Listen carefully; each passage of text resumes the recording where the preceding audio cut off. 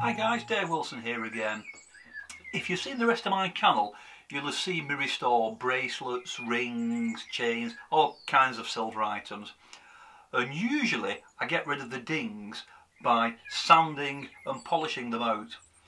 But the reason I'm showing you this today is because this item is hollow. The silver's very thin.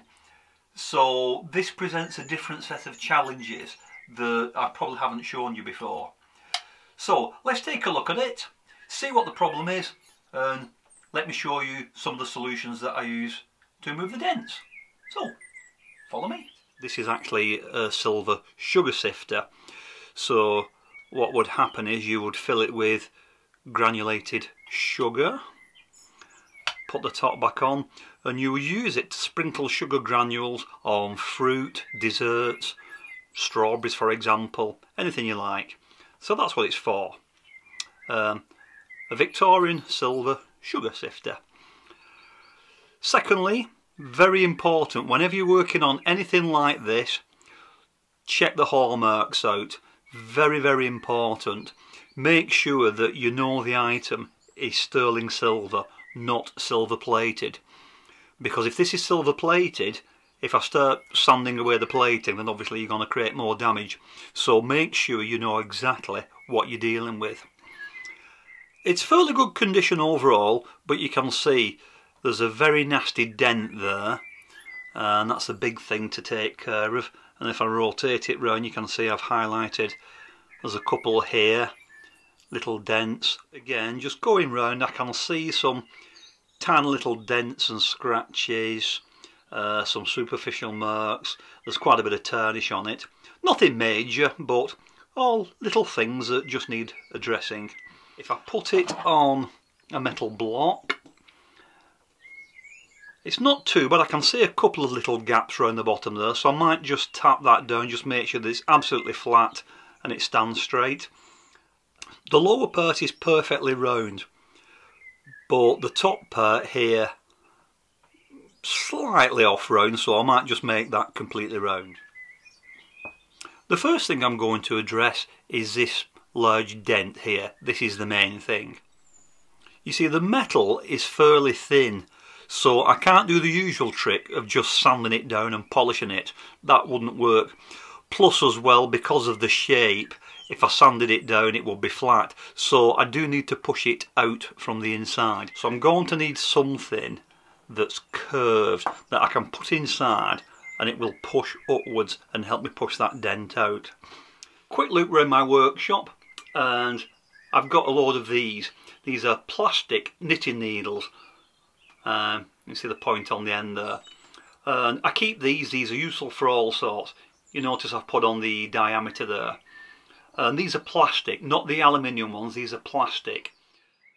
Because these knitting needles are plastic, all I need to do is just set up my torch here and then just get the soft flame, wave the plastic just in front of it, just enough to warm it up. Got to be careful not to set fire to it, and just keep checking it, and then once it starts to bend I can feel it, and there we go, it's just starting to bend now. Bend it to the handle that I want and then quickly just dunk it into some cold water, and as soon as it hits the cold water it's nice and firm again and nice and hard to the shape that I want it. Simple as that. Now finally, probably the most importantly, is to just round off that tip. And a little bit of emery paper just to get that nice and smooth. So this is the piece that's going to go inside there. Okay, and this piece is going to rub on the inside and push up the dent. This is why I needed it very smooth. The right handle here gives me something to hold, so when it's inside I can see where it's going and I can give it some leverage. And you notice that it's all in a straight line. That means that when I put it inside and I'm looking down like that, I know exactly where it's pointing, because obviously I can't see the tip. So let's zoom in and let's see if it does any good. Forgive the strange camera angle, but this is how I like to do it. So really close into my body. I've got a good grip on it with my left hand. The dent I'm working on is there, and I'm keeping my arms close into my body, so there's a lot of control, holding the tool there, bracing it with my thumb there, and I'm rubbing it backwards and forwards, and I'm feeling with these fingers here, I'm feeling for the vibration every time it hits that bump, so I know when I'm in the right spot. And then when I feel I'm in the right spot, I start to lift it upwards like that, so I'm applying upward pressure, and I'm rubbing it. I'm using my fingers, so I'm doing this, and I'm rubbing it where I can feel the dent. So I'll try and keep it still and zoom in for you, and hopefully you can see what's happening. Right, so this is difficult to do on camera. Hopefully you can see the dent there.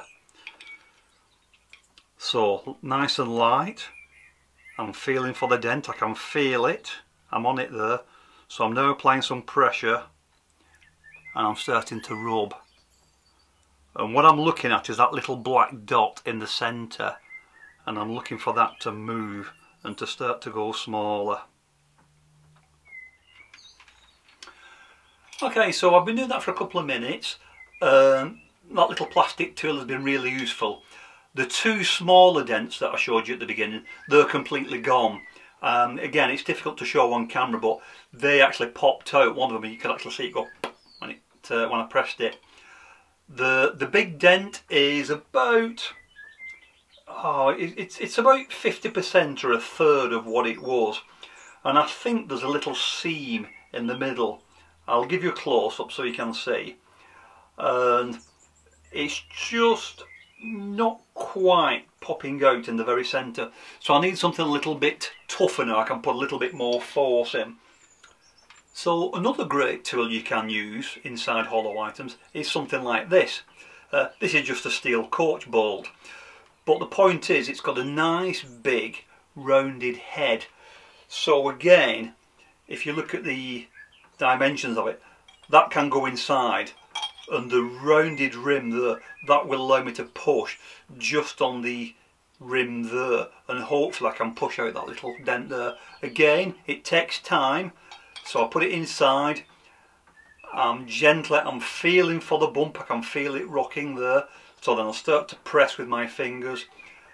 And again, it's just taking your time, being very, very gentle.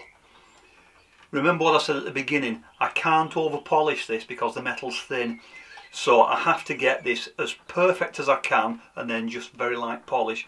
So it's worth spending the time now to get it right than trying to correct a mistake afterwards. Now here it is again after a couple of minutes with the bolt, and you can see you've still got that little line there, but if I move it to the light, can you see that that dent around it has gone now? And literally that took about 6 or 8 little rubs. That's all it was. So we're almost getting it up to the surface now. It's pretty good, but I think I can do a little bit better, so I'm just going to carry on for a little bit longer, just a few seconds. Okay, so I'm almost there. There's just a very, very faint line now. So last little trick I can do, just give me a little bit more force, is get the bolt, pop it on the end of my bench, and I'm just going to hold that down at the end there with a clamp. I'll tell you what, I'll just push that out a little bit further actually. Okay, you see that? Let's zoom in. I can put the piece over there, again using my finger, just very lightly feel, and it's getting difficult now, but I can still feel it just catching on the inside, but now I can apply a little bit more pressure, and as I'm rubbing it backwards and forwards, so the inside of the bolt is pushing on the inside of the dent there, and I can put my finger on it and I can just feel it. So back to the macro shot here, and you can see the dent itself is gone. There's just a little line there which is nothing more than a scratch really. So, just a little rub with a silicone wheel there just to get rid of that bit of tarnish, and there we go. that dent is absolutely 100% gone. So I'm just looking around the piece now, and if there's any bad scratches, just give them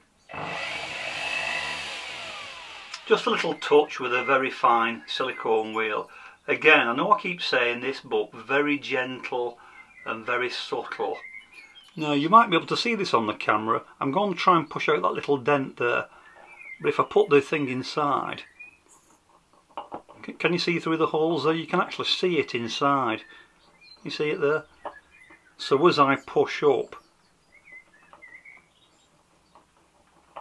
if you look there, that's where the dent is. And so what I'm doing is I'm pushing up, I'm pushing towards the camera. Yeah, just a few little scratches there.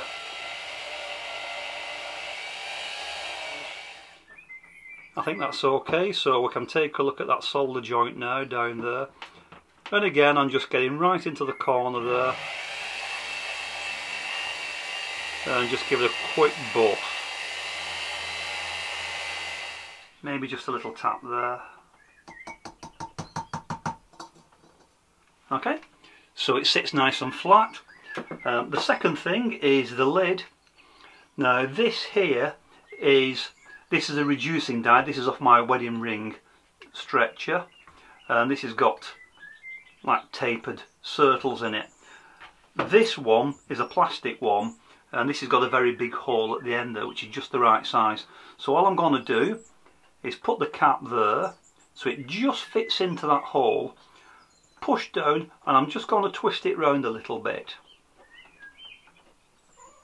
And that's all I'm doing. And all I'm doing is I'm just making that edge perfectly round. There we go. So let's go and polish it. First thing I'm going to do is put it in the magnetic polisher. While it's in there, that'll clean it up, get inside all the little holes and clean up the inside.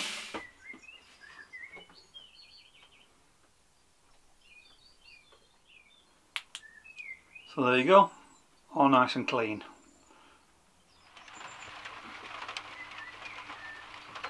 So not much to say here. I'm using my little Pepe polisher again. Now there is a little bit of engraving detail on here, so I want to be careful with that. So again, just working my way around, and the main thing is there's these lines, so I don't want to buff the lines out. Now with the main body there's no engraving on it, so it's just a case of polishing everything with a mop.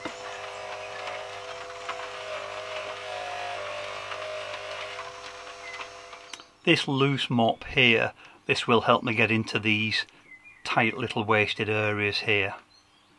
Finally, a little touch of the Menzerna Super Finish. This is a very fine, light polish. And then just go over the whole piece, side to side, rotating it round, and that will just give it that final mirror shine. So there we have it, absolutely beautiful. Off camera all I did was I've washed it in soapy water to get rid of the polish, and I've just given it a dunk in the ultrasonic, again just to get rid of any polish. And there we go, it's come out absolutely fabulous. So who would have thought it, eh? A steel bolt and a bent plastic knitting needle. I hope you found that useful and enjoyed the ride. If you did, please like and subscribe. Check out the rest of my channel for loads of silver, jewellery, antique restoration and a few tool reviews as well. Thanks for watching. I've been Dave Wilson and I'll see you real soon on the next video. Bye for now.